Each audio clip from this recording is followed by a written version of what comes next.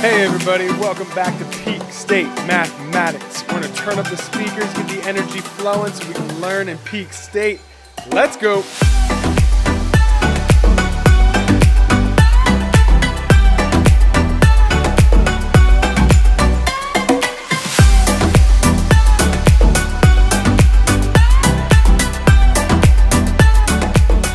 Welcome back to another episode of Peak State Mathematics. We're looking at parallel and perpendicular lines unit here. And more specifically in this lesson, we're going to take a look at our parallel lines and their special properties with those angle relationships we've looked at. So what special properties exist with our angle relationships if, and only if, the transversal is cutting through two parallel lines?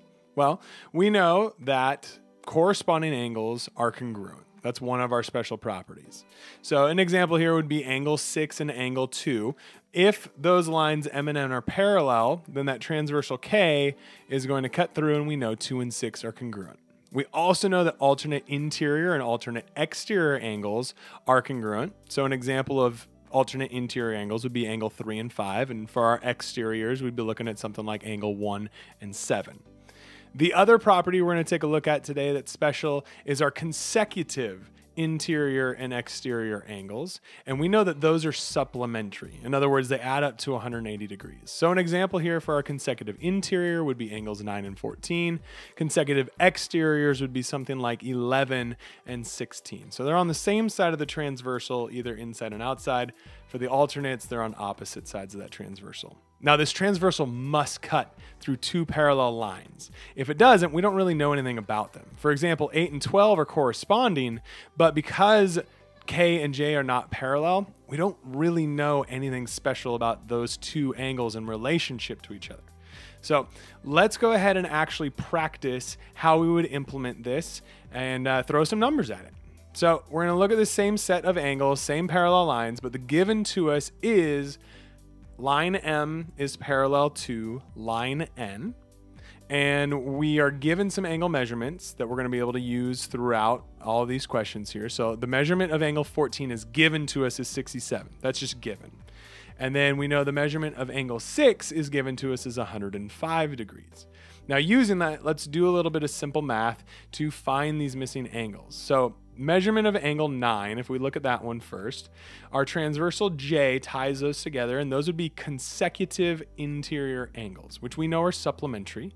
So I can then create the equation that the measurement of angle 9 plus the measurement of angle 14 is 180 degrees. Substitute in 67 for angle 14. Subtract that 67 from both sides. We'll see that the measurement of angle 9 is 113 degrees.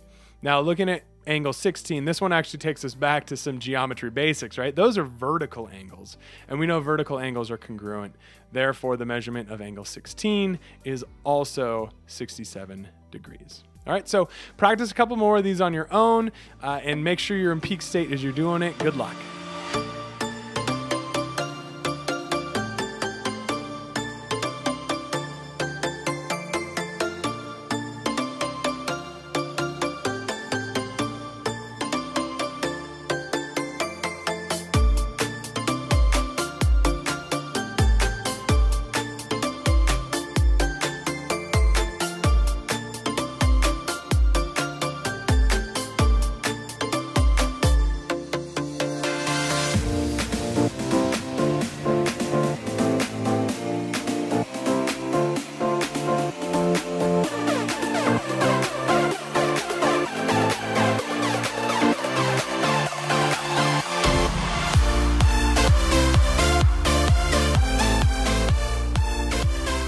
Hey everybody, thanks so much for watching this video lesson. I hope you enjoyed it and you learned something.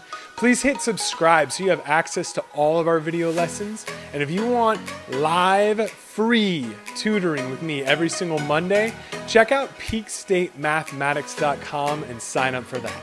Until next time, remember, always learn in a peak state.